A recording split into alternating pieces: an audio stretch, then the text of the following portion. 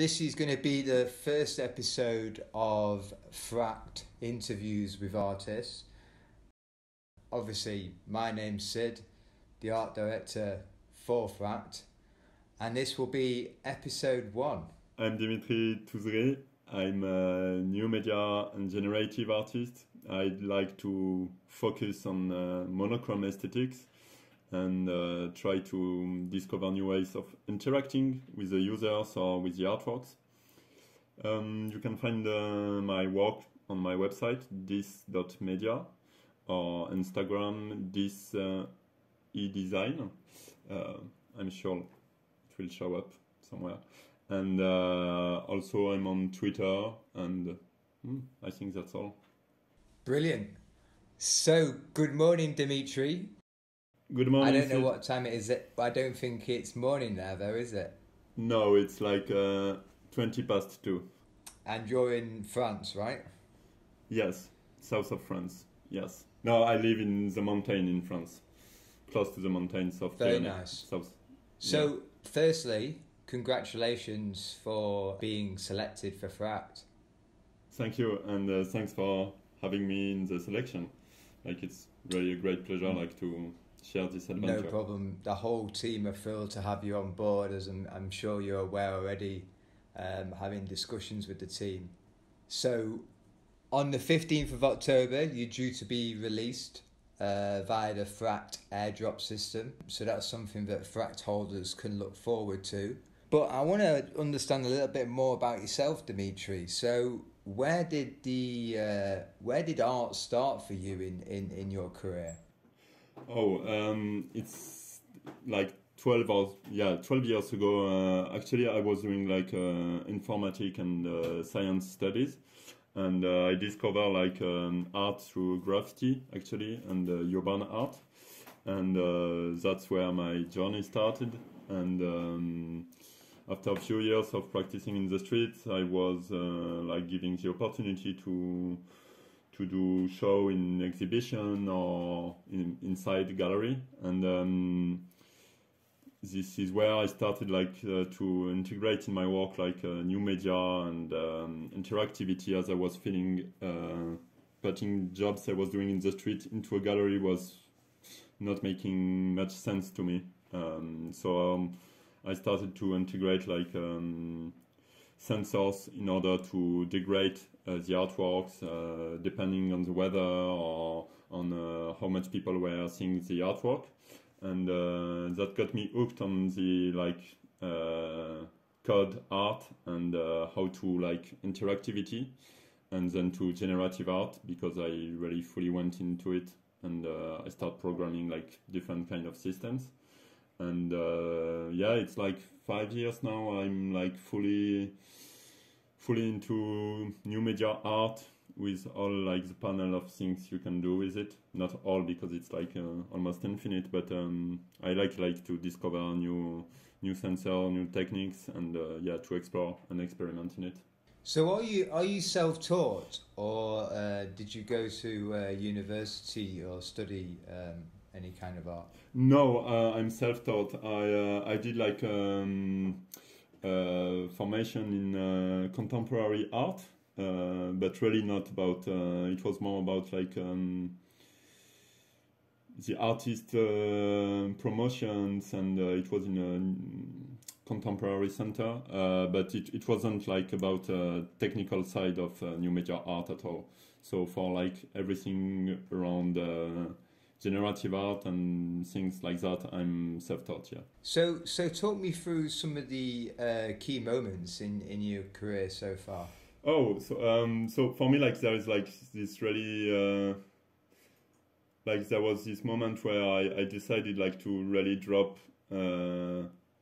any job I had, to fully commit to art. And I think it was really when I discovered new media art, because it was kind of, for me, mixing my passion of science and computer with art.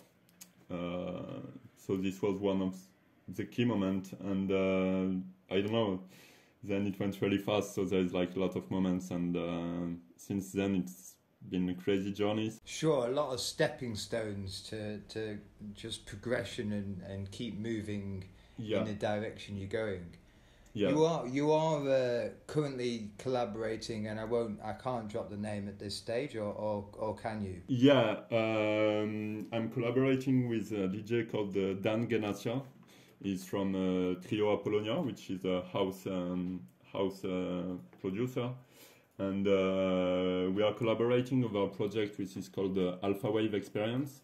You will probably hear about it in the next few weeks, and it's like a collective project with producer and designers and artists, and we are trying like to promote like a new experience which is called the Alpha Wave Experience, and it's about it will be hard like to talk all the project right now, and probably Dan will be way more able to do it, but we are releasing like also exhibition, like a physical exhibition, and maybe gigs around it too. But before that, obviously you're releasing your project with ourselves called Moments. Could you give me a little bit of information about Moments, what it's about, project description? Yeah, Moments is a fully generative artwork which generate like a bit above 1,000 pictures, which everyone is different, and everyone is like generated through the same system but using like different parameters which are predetermined before, and the system can actually generate like over 1,300 works.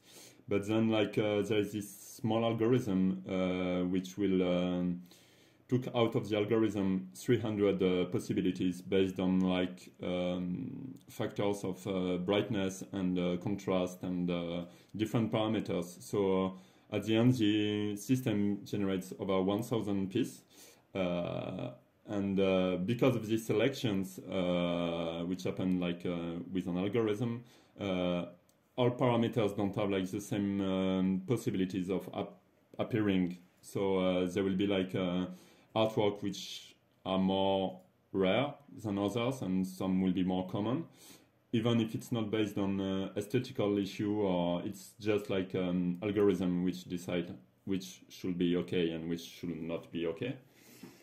And what I was trying to express like in aesthetics point of view was like each piece is a moment taken after 3 seconds of living up this algorithm through time. So each one is like how the system evolve after 3 seconds. I feel like it creates a variety of different possibilities, and because it's not like taking the first pictures of the system, but after 3 seconds of evolving, it adds a bit of movement into it, and I hope people will enjoy it.